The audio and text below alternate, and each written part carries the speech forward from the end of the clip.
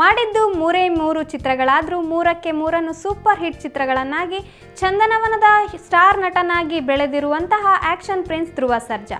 ಅದ್ದೂರಿ, Bahadur, ಭರ್ಜರಿಗಳಂತಹ block buster ಚಿತ್ರಗಳನ್ನು ನೀಡಿರೋ ಧ್ರುವ ಸರ್ಜಾ ಸದ್ಯ ನಂದಕಿಶೋರ್ ನಿರ್ದೇಶನಿಸುತ್ತಿರುವ ಪೊಗರು ಚಿತ್ರದ ಶೂಟಿಂಗ್ನಲ್ಲಿ ಬ್ಯುಸಿಯಾಗಿದ್ದಾರೆ. ಸದ್ಯದಲ್ಲೇ ಈ ಚಿತ್ರದ ಫಸ್ಟ್ ಲುಕ್ ಪೋಸ್ಟರ್ ರಿವೀಲ್ ಆಗಿದ್ದು, ಈ ಮಧ್ಯೆ ಚಿತ್ರಕ್ಕಾಗಿ ಧ್ರುವ ಸರ್ಜಾ ತಾಳಿರುವ ಅವತಾರ ಸಿಕ್ಕಾಪಟ್ಟೆ ವೈರಲ್ ಆಗಿದೆ.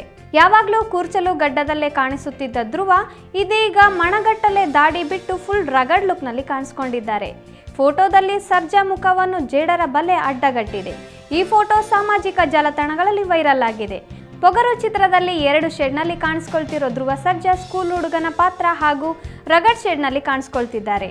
ಈಗಾಗಲೇ ಒಂದು ಹಂತದ ಶೂಟಿಂಗ್ ಮುಗಿಸಿಕೊಂಡಿರುವ ಪೊಗರು ಚಿತ್ರತಂಡ ಅಕ್ಟೋಬರ್ 15ರಿಂದ ಮುಂದಿನ ಶೆಡ್ಯೂಲ್ ಸ್ಟಾರ್ಟ್ ಮಾಡಲಿದೆ. ಅದಕ್ಕಾಗಿ ಧ್ರುವ ಸರ್ಜಾ ಮತ್ತೆ ತಮ್ಮ ದೇಹವನ್ನು ದಂಡಿಸಿ ಮೈಕಟ್ಟನ್ನು ವೃದ್ಧಿಸಿಕೊಳ್ಳಲಿದ್ದಾರೆ.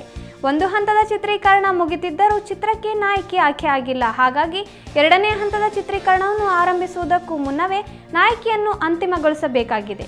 ಮೂಲಗಳ ಪ್ರಕಾರ ಚಿತ್ರದಲ್ಲಿ ಧ್ರುವ ಸರ್ಜಾಗೆ 2 ನಾಯಕಿಯರು ಇರಲಿದ್ದಾರಂತೆ. ಪೊಗರು ಚಿತ್ರದಲ್ಲಿ ಶಾನ್ವಿ ಶ್ರೀವಾತ್ಸವ್ ಮತ್ತು ಕಿಸ್ ಖ್ಯಾತಿಯ ಶ್ರೀಲೀಲಾ ನಾಯಕಿಯಾಗಿ ಆಯ್ಕೆಯಾಗಿರುವ ಸಾಧ್ಯತೆಗಳಿದ್ದು, ಈ ಬಗ್ಗೆ ಚಿತ್ರತಂಡ ಅಧಿಕೃತ ಮಾಹಿತಿಯನ್ನು ಹೊರಹಾಕಿಲ್ಲ. ಚಿತ್ರಕ್ಕೆ BK ಗಂಗಾಧರ್ ಎಂಬುವವರು ಬಂಡವಾಳ ಹೂಡಿದ್ದು, ಅರ್ಜುನ್ ಜನ್ಯ ಅವರು ಸಂಗೀತ ನಿರ್ದೇಶನ ಮಾಡಲಿದ್ದಾರೆ. ವಿದ್ಯಾ ಎಸ್ ಅವರು ಛಾಯಾಗ್ರಹಣವನ್ನು ಮಾಡಿದ್ದಾರೆ.